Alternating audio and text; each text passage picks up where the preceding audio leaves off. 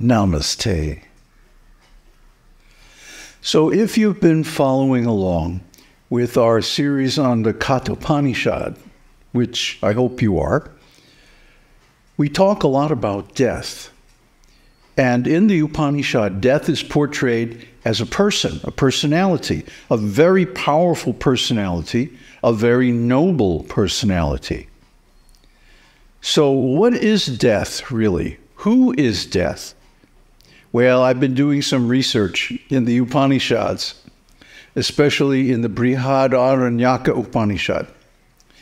And there are so many secrets, so many surprises, so many amazing revelations. I think that's the Upanishad that we're going to do next after Katha. So death is described, well, he's mentioned in Katha Upanishad as Virat. And Virat, also known as Vaishvanara, also known as Hiranyagarbha, is the sum total of all living beings in the universe. And he is born directly as a mental son of Brahma in the beginning of creation. And he goes on to create the first living beings. And actually, all of us are his descendants. He created a son, but he was hungry. Death is also known as hunger, by the way. Death is hungry. He is born that way. And the reason he's born that way is that this exalted birth that he has as a mental son of Brahma in the beginning of the universe is the result of successful completion of the Ashvamedha Yajna. Ashvamedha, or horse sacrifice, is one of the most powerful sacrifices in the Vedas. It's given in the Sama Veda. So this sacrifice gives one the benediction of successfully performing it, is that one becomes Hiranyagarbha in the next life. One becomes actually death in the next life. And one becomes the ancestor of all living entities. Now, as I said, death is also known as hunger. And hunger means that he has the privilege or the function or whatever it is of killing all the living entities because they are regarded as his. They're all his descendants, and especially the ones that do not take up the process of self-realization are viewed as pashu, animals, livestock, not human beings. They're not human beings because they are not engaged in the purpose of human life, which is self-realization, realization of Brahman. So, as you can see, this is a very, very serious, very important matter. Why are we suffering? Why are we in this human life torn between desire, love, and death? And the answer is because it's our karma. Because in the previous life, we did not take steps to remove the suffering from the next life. And so we find ourselves here on planet Earth in the midst of all kinds of confusion and lies and bad behavior by all kinds of bad actors, suffering. And we're trying to gain the happiness of love, but it's not working out. There's an old jazz song. You don't know what love is until you know the meaning of the blues. Until you have a love you have to lose. Baby, you don't know what love is. I know so many old jazz songs because I used to be a professional musician. But anyway, What does it mean? You don't know what love is until you have to suffer the loss of a beloved. And for me, this happened very early in life. For many people, it happens during puberty. Their first love affair fails, as it almost always does. And so they get to know the meaning of the blues. And it's suffering, emotional suffering, mental suffering. Why? Based on desire. Out of desire, people form relationships. They try to satisfy these desires, but they always, always end in loss and suffering. I mean, at the very outside, one or the other or both partners die. And in any case, the whole thing is temporary. So the problem is our view, our perspective on life is limited to this one life, this body. It's because we think of ourselves that we are the body. And so all the desires based on this body are real and are something that we have to work to satisfy. But all the revealed scriptures of all the religions in the world that I'm aware of, including the Buddha's teaching, stress very strongly that there is a next life, there is a next world, and we're going to have to live that life in that world. And we can perform ceremonies and other religious acts like meditation and so on, learning the scriptures and all, that reduce or eliminate the suffering in the next life. Full self-realization means no suffering, even in this life. Because why? It removes desire. We get to see that desire is the cause of suffering. And so we drop it. And then that leads automatically to self-realization. Even my Adi Guru, Srila Prabhupada, said one time that practice of celibacy leads automatically to Brahman realization. That's good enough for me. How about you?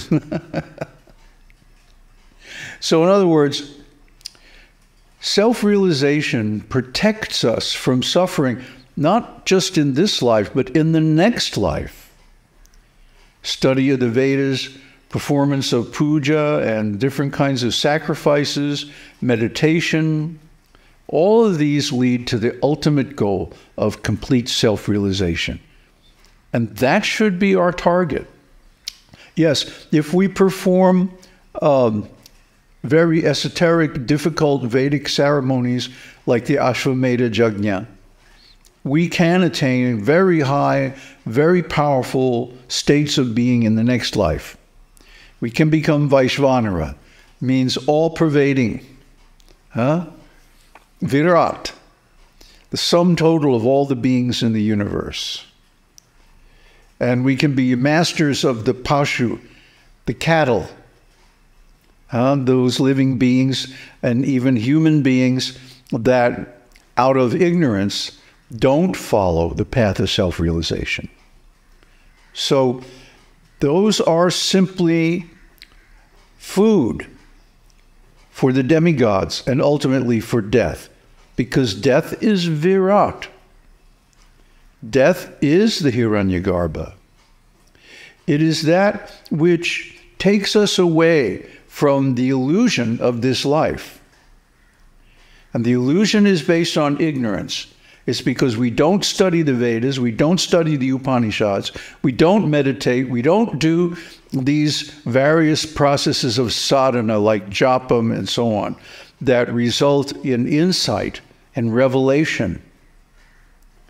We don't do them because we don't realize that not doing them causes suffering, not only in this life, but also in the next.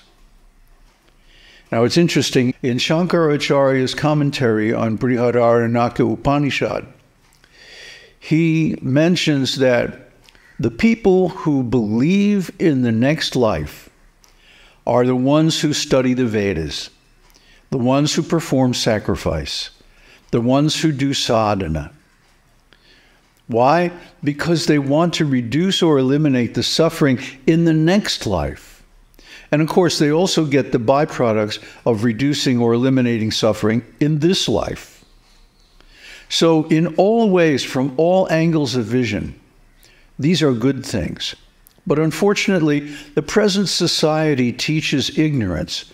It teaches this materialistic point of view that there is no next life, the body is the self, creation is by accident, ridiculous idea, and that life goes on, and then at the end it's over. There's nothing after death. So this is total ignorance, and this is one of the three causes of death. They're given in Katha Upanishad as ignorance, lust, and action.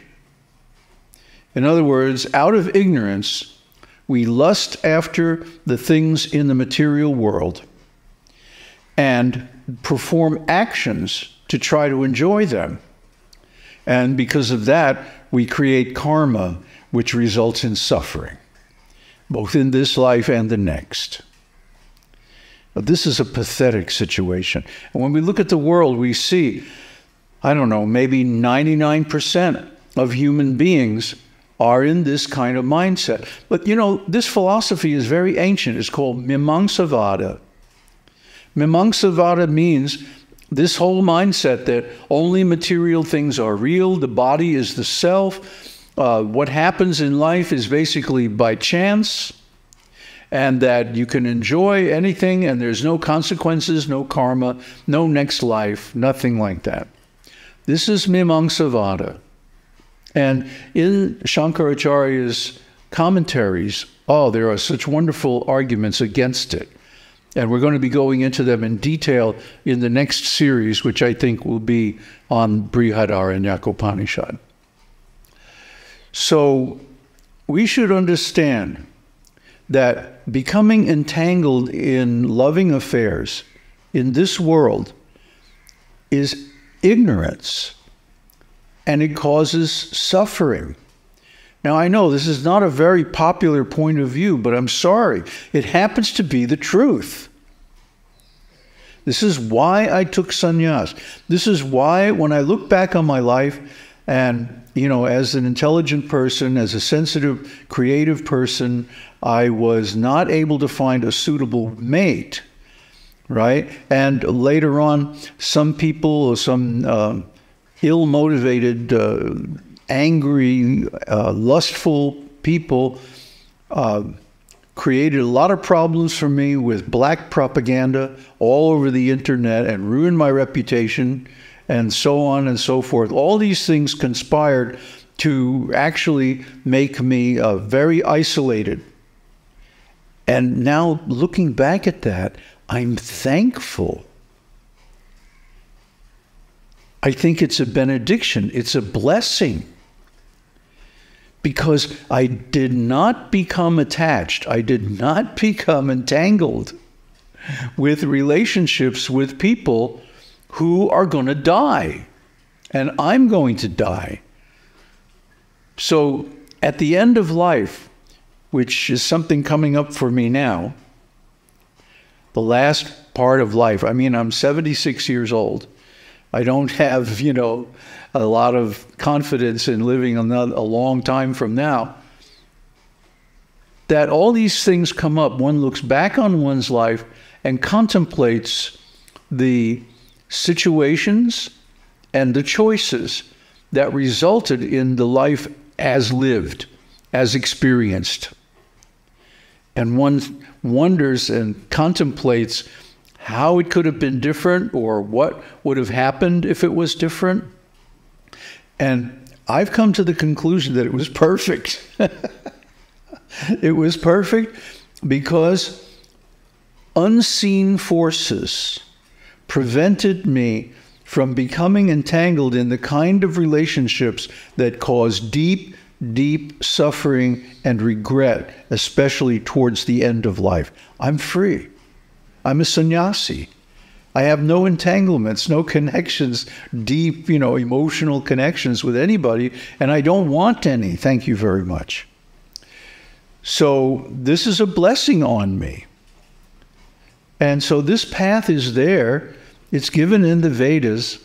It's recommended for everyone who's intelligent to attain renunciation and dispassion, to disconnect from all these passionate relationships, emotional relationships, attachments, and identifications in material life, and identify with the self alone, which is the object of self-realization.